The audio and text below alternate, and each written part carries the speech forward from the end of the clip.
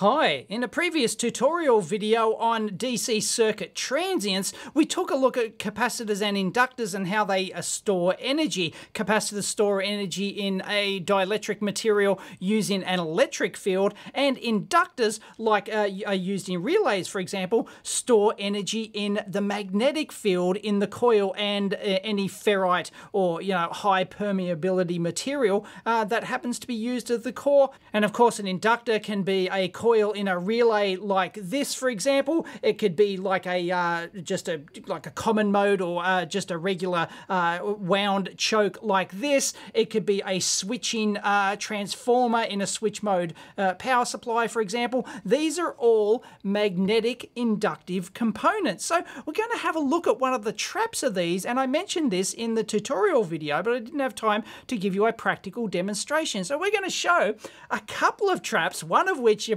probably haven't seen demonstrated before, which is really interesting. But today we're going to take a look at some practical examples of, in this particular case, using a relay and some of the traps involved in this. But it, like I said, it doesn't have to be a relay. It could be a switching transformer. It could, in a switch mode power supply, it could be a motor, for example. And a similar trap is involved because of Faraday's law of electromagnetic induction, which we briefly covered in the previous video, but I'll just mention it here again. And basically, E, which is the electromotive force, basically the voltage, is minus N, is just the number of turns. If you've only got like a single wire that your magnetic field is around, then obviously N is 1 and you can take it out of the equation. But it's basically minus d phi dt, which sounds complicated because it's differential calculus essentially, but it's not. It's easy to understand. D phi dt is just the change, the difference,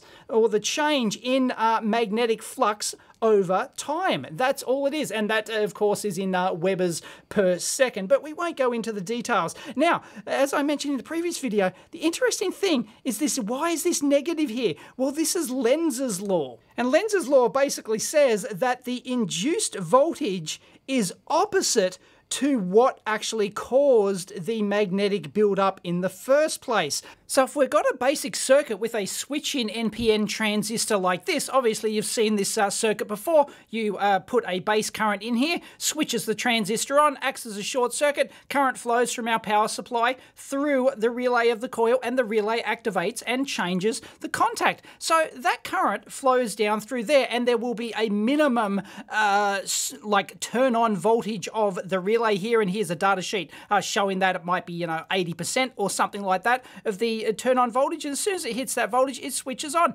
And of course, you leave that current flowing through there if you want the switch position like permanently over here like this. You've got to keep the current flowing like that. But when you switch the relay off, you ground this, there's no more current flowing here, the relay switches off, but the magnetic field built up in this relay coil, it's got to go somewhere. It doesn't vanish instantly. You can turn this transistor off instantly, but the magnetic field has to go somewhere. And that energy has to go somewhere in the form of current going somewhere through a path, or in the form of a voltage that just gets higher and higher and higher. Something has to give. The stored energy in that magnetic field has to go somewhere. Just like if you short out a battery, there's energy build up in that battery, you'll get sparks, and there's a lot of energy in there, and you can short it out. And the same thing happens with the coil. There's X amount of energy build up, and something's got to happen to it.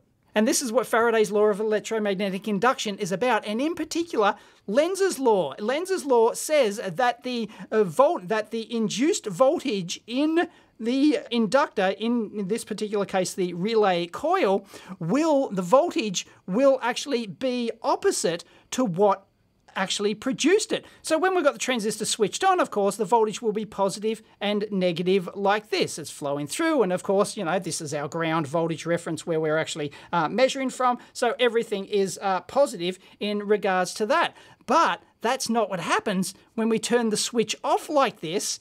The magnetic field collapses. When that collapses, the voltage will go negative. So this will then become negative, and this will become positive. And assuming you don't have a diode like this current that was flowing through here like this it will still continue to flow because the inductor, when you switch it on, opposes the flow of current, but when you switch it off, it wants to keep the current flowing. So it's still, the current still flows out of here, but the switch is off, so it's got nowhere else to flow. So this voltage at this point here must rise to follow Faraday's law and Lenz's law over here. So if the current keeps flowing like this voltage now becomes positive and it'll rise and rise and rise. In theory, it'll rise to infinity, but of course, in practice, you never get infinites. So that's what we're going to look at today. What happens when you open this transistor switch? What happens to this magnetic field stored in here? It can really ruin your day unless you put in a diode, and that's what we're going to look at. You might have heard these called Back EMF diodes, Freewheeling diodes, Snubber diodes, Flyback diodes. There might be other names too. Leave it in the comments if you've seen a different name for these. But basically, what this diode solves is the problem with back EMF, because when you open this switch here, this current has to flow somewhere, and if it's got nowhere to flow, then this voltage just rises to the moon, right? And you can get hundreds or even thousands of volts, as we're going to demonstrate here today. But if you put a back EMF diode in here, the current has somewhere to flow, like this. It flows in there, and it stops this voltage rising to infinity, and which can blow the transistor that's connected to it, can blow any circuit that you use to drive in. And this is why you'll find these diodes actually packaged inside relay driver chips like the ULN2003, for example. You'll find that there's basically a common terminal for the diode, and there's a whole bunch of different diodes in there, one for each output. And this is designed, if you're using those 8 outputs to drive 8 relays, then you need 8 back EMF or Snubber or Flyback or Freewheeling diodes. And the reason they're also called Freewheeling diodes is because you can imagine that the stored energy in the inductor is like a big flywheel. So imagine this is a big flywheel that's just spinning and spinning and spinning and spinning like this, because you're spinning in this direction, because you're putting in energy from the current. It's spinning and spinning, and then when you stop spinning it, you remove the current, the flywheel still wants to keep going. And this is why you put in a reverse diode like this to give it a path so it can flow like that, and then it'll stop very quickly because you're loading it down. And the back EMF diode will of course conduct all that current, stop the voltage from rising dramatically, and it will absorb all of the energy that was stored in the coil, and it'll absorb it very quickly so it doesn't damage your circuits. And this is the importance of back EMF and freewheeling diodes. There can also be a clamping diode as well. It would be another name. And Flyback actually comes from, you'll actually find a back EMF diode on the primary side of a switching power supply like this. And you can see inside there is the coil of wire and the 2 contacts. That's the center, and it's just, when you activate the relay, it just pulls this armature across and moves that contact from one side to the other. Okay, so what we've got is a 12-volt relay here. We've got a 12-volt power supply. We've got an NPN bipolar transistor, none of that MOSFET rubbish. It's a 2SC2610, and that's important, and we'll change that around later to show you. It's a high-voltage transistor, 300-volt rated. You'll see there's a reason for that. I've got a pulse generator over here, which just generates like a 1 hertz, a couple hundred millisecond pulse like this over and over. 50-ohm terminator just for your transmission line aficionados. Then a base resistor 1K, and that will turn on the transistor. I've got a current sensing resistor down here, so that lets us hook this up to our scope and look at our emitter current flowing down here, because it may actually be different. Well, it will be different, spoiler alert, to the relay current up here. And I've got another magnetic current probe up here, which is a relay current probe. I just realized I put that in the wrong spot. It's actually in here, so that we can get the current flowing around this when we release our relay. Anyway, and here's our circuit here. We've got our Omron relay. You can see it. This LED just shows which contact. It's just switching back and forth. Ka-clunk, ka-clunk. That's our switching transistor. I don't have the freewheeling back EMF diode in there at the moment. We've got our current sensor up there, and just a few probes to measure the current and voltages. Oh, and I've got another probe off here going off to the collector voltage, so we can see, because this is what we're really concerned about today. What happens to the voltage at this point, and will we blow up our driver tranny? Okay, so I've got it going here, switching at a 1 Hertz repetition rate, as you can probably hear, and it's exactly what you expect.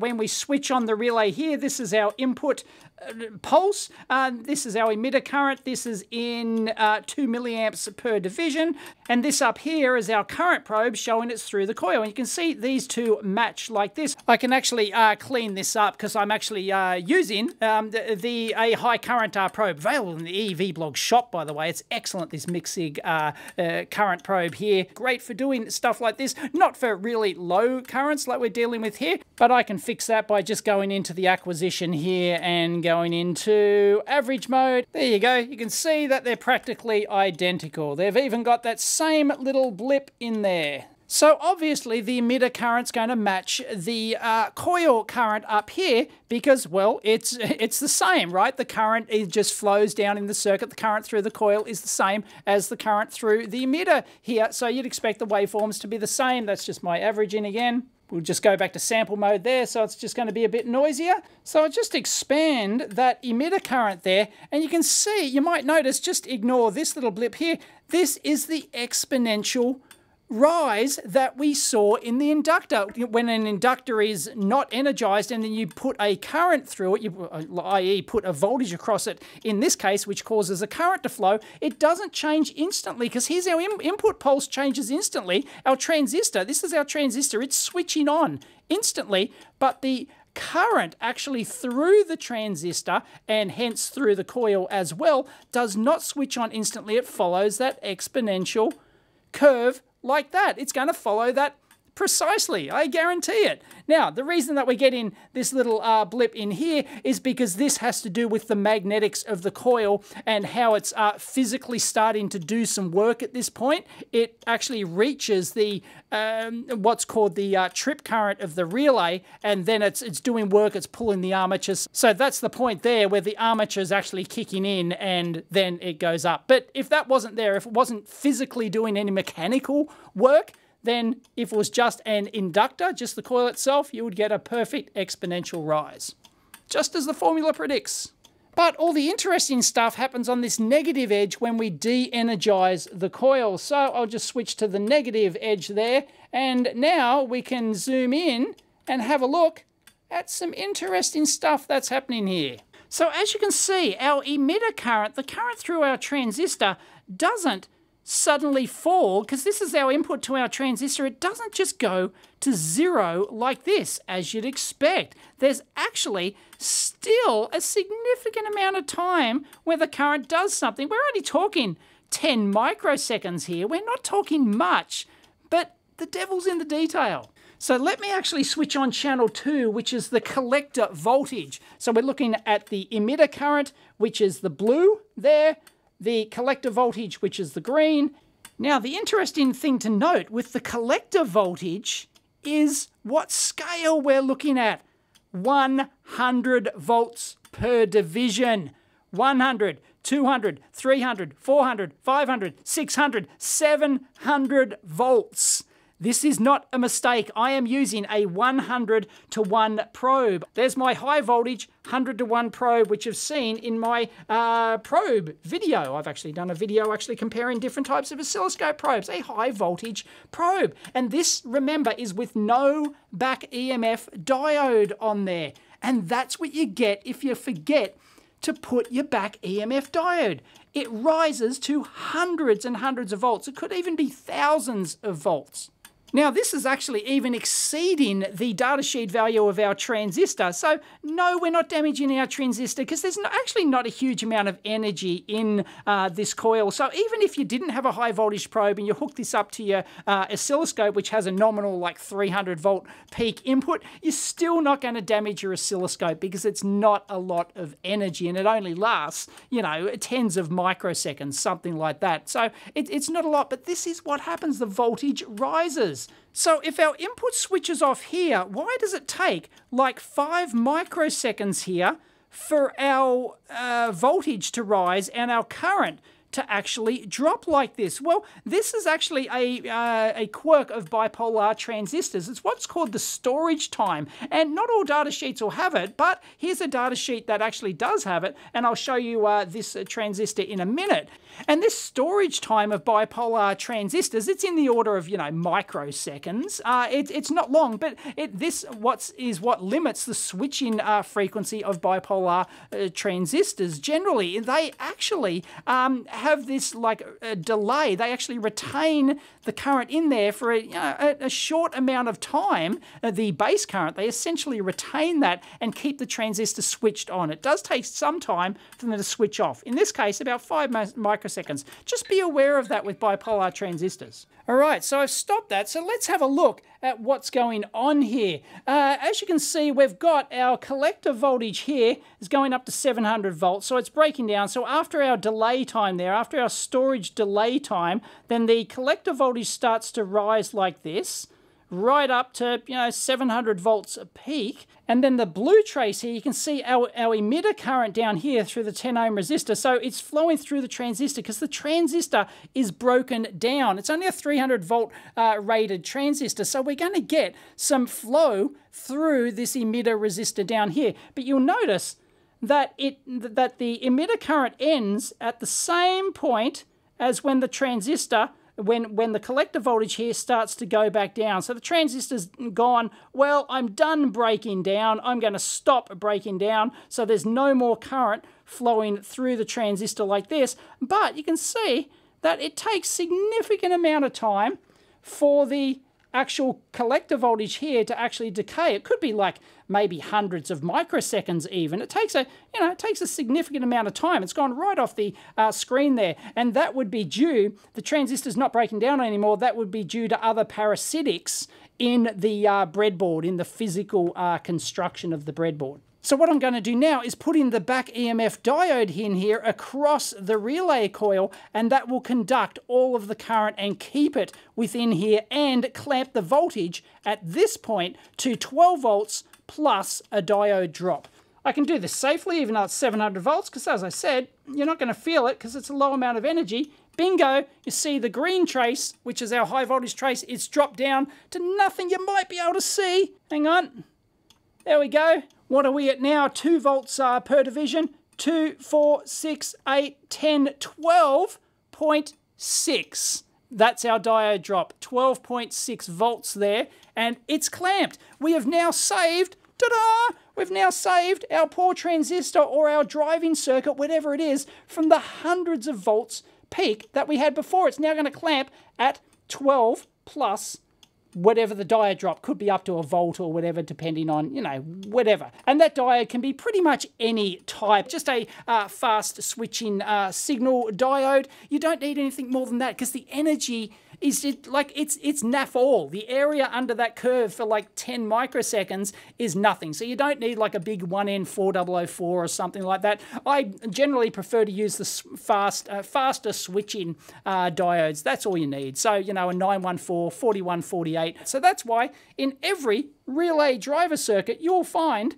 a back EMF diode or a freewheeling diode or a snubber diode or a flyback diode. And you can see why it's called a snubber diode, because it snubs the voltage. Instead of going up hundreds and hundreds of volts right off here, it just snubs it or clamps it, also called a clamping diode. And you don't actually need a high voltage rated diode in there because the act of putting the diode in circuit means that the collector voltage, it will never ever rise up to those hundreds of volts because the current is clamped through the diode. Now, let me show you something really cool. We're going to make an RF transmitter. We're going to ruin our day by replacing our high voltage transistor there, which is still breaking down, with an even wimpier one. I've got like a PN100. This is like a 40 or 50 volt rated transistor. Let's whack that in there and see what happens. This is really neat. So there it is, that's now in circuit, and we've got our back EMF diode in there, so nothing has really changed here, except for the fact, you can see we're on the same time base, 10 microseconds. Our storage delay here isn't nearly as much, 1 microsecond there. So, because this is a higher speed transistor than that high voltage one we had before, so there's less storage time.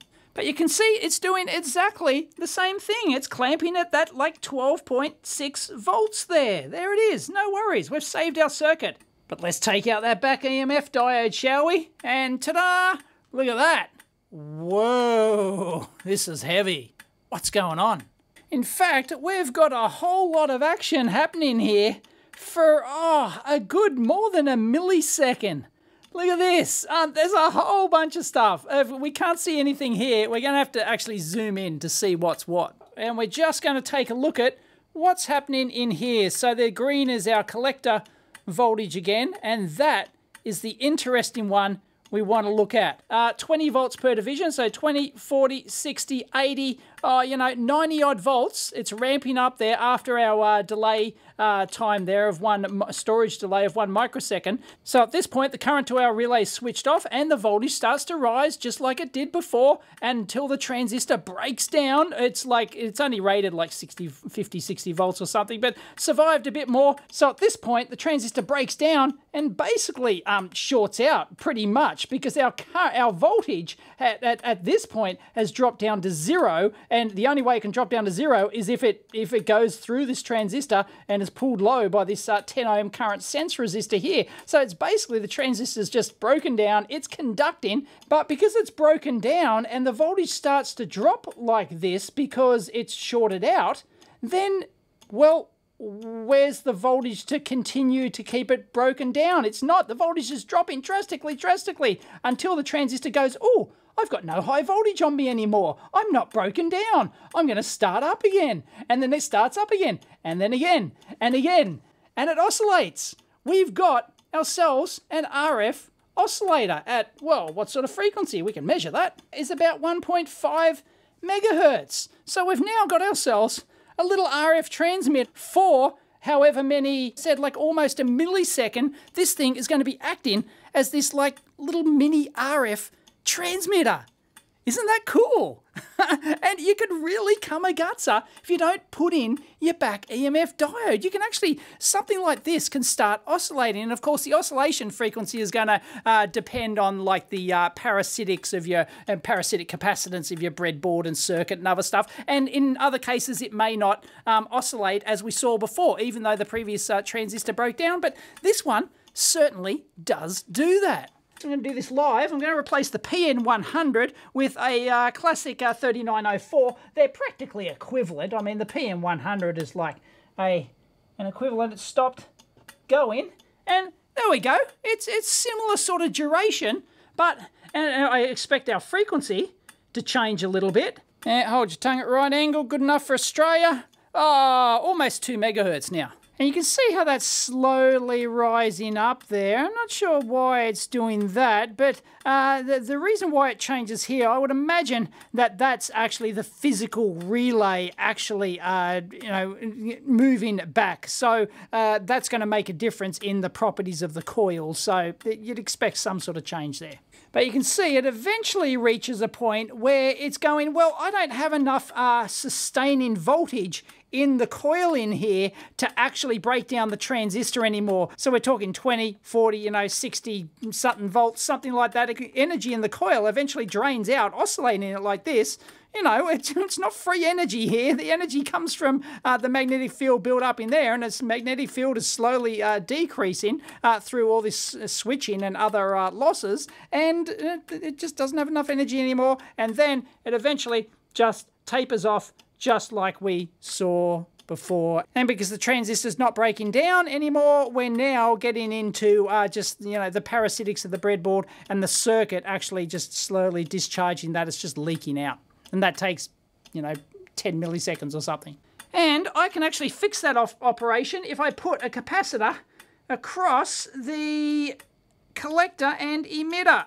There we go. There's a capacitor across the collector and emitter. And it's, well, doing something else weird now because of the parasitics of our circuit. So there you go. That's promised to show you something neat you may not have seen before. A transistor relay RF transmitter. Cool, huh? Big trap for young players. And if you zoom out to your regular time base to see your thing, like you might think, oh, it's just a spike. That could be, I don't know, my like a big inductive earth loop or whatever. And, you know, yeah, no worries, right? You wouldn't think anything of it. And this RF, if you don't have the back EMF diode in there, then if you don't actually go in there and check the negative edge of that, you wouldn't know that all of this magic is happening in there. It can be hundreds of volts, like, and RF transmitter as well, a very brief one, and that could like couple into other parts of your circuit and really ruin your day. And unless you actually zoomed in there and really had a good look at what's going on there, you wouldn't never know. Now here's the interesting bit and why I've included this current probe in here like this. Normally the emitter current down here matches the inductor current, but with the back EMF diode installed, you'll notice that we're at 10 milliseconds per division. It takes 10, 20 odd milliseconds at least for the orange relay current here. So this is the current circulating in the back EMF diode here. It takes much longer for this to actually decay down because the energy stored in there, it can keep that voltage up longer and keep that current flowing. And our blue waveform here, that's our emitter current. It's dropped to 0, but there's still that huge delay while that current is circulating in that driver there. This is why it takes longer. When you include a back EMF diode, it takes much longer to switch the relay off. Now I'll physically remove that like that, and if I rescale that just to start the averaging again, you'll notice that we're exactly the same scale as before, but now the relay turns off much quicker. And just as a brief aside, a back EMF diode like this is technically not the best solution for this. There are other solutions out there, but it's the simplest and the cheapest, and some relays might actually be polarized. The coil's polarized because if it is polarized, then it'll have an internal back EMF diode in there. But technically, a back EMF diode like this can actually, because the current's actually flowing around here, and it can flow around for quite some time, then this can actually keep the relay actually energized, and it can take longer for the relay to switch off, and in some cases there might be some extra contact bounce or something like that due to the back EMF diode. But of course you've got to protect your circuit, so you can't just have nothing in there, but sometimes you can have just a resistor in there if under certain circumstances. Sometimes you can put in an extra Zener diode like that. That's probably like the best case solution, is then it's going to switch off quicker, and you can put like a varistor in there and like a TVS like MOV type device or something like that, some sort of clamp device. But yeah, back EMF is just your traditional solution, cheap and simple, but you've got to know there are technically some downsides. And it's not just the coil either. You may actually want to put a clamp across switches, because one of the problems, if you're driving an inductive load, you know, it could be a motor or something like that with a relay or some other, you know, large inductive load, you can actually get arcing across your contacts here when it opens up. You can get high voltage arcing. It's exactly the same back EMF problem. So you might want to put a clamp across here, and you might see this as a capacitor resistor snubber, for example, that goes across switches. So if you've ever seen a capacitor and resistor in series across like a switch-in SCR or some sort of switch contacts or something like that, you know they're doing that as a clamping solution, because inductive loads, doesn't matter what it is, not just talking about relays here. An extra cool bonus thing, I've got my microphone right next to the relay without the back EMF diode. So listen to that. And now listen what happens when I plug in my back EMF diode. I do nothing else. Ready? It's changed. It's lower amplitude. Listen. Clunk, clunk. It's louder. Cool, huh? I'll leave people in the comments to figure out why that's happening. So that's pretty cool, huh? Back EMF diodes, they are a big deal. Gotta have them, otherwise that pesky collapsing magnetic field and bloody Faraday and Lenz, they're gonna come and bite you. You cannot beat the laws of physics, Captain. That collapsing magnetic field, if there's nowhere for the current to flow through our diode, then, well, the voltage must go up. You must obey the formula. Hope you liked it. If you did, give it a big thumbs up. As always, discuss down below. Catch you next time.